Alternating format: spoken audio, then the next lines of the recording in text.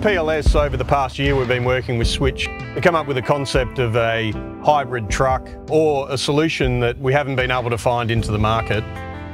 So working with Switch, we're here today to talk about collaboration that we've gone through in getting this to a reality of trialling a hybrid solution to a diesel truck with the aim to reduce our carbon emissions, build efficiencies into our mine, and a bridging strategy for us to reduce carbon emissions at our mine site.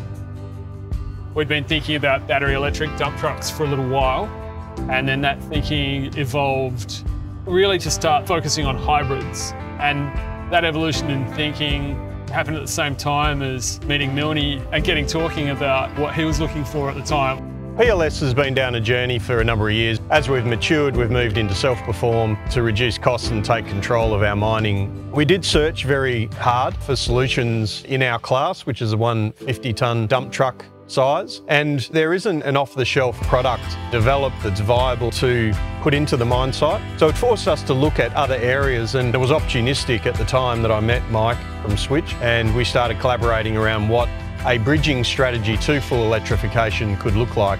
So what we're looking to get out of the trial is to confirm what we have modelled on paper, which is around a 17 to 20% fuel reduction plus increased speed on grade. That looks like for us an economic payback on this of about 3 years on the haulage fleet and reduces our CO2 emissions.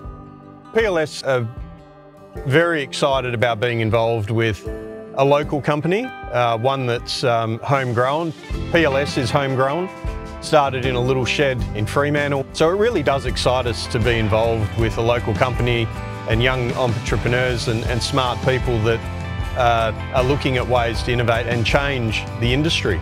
To change the dial in carbon reduction in certain asset classes is difficult, and it takes a considered approach, but it also takes courage and innovation to step out and trial something. You do need to look outside the box to solve this problem in the immediate future.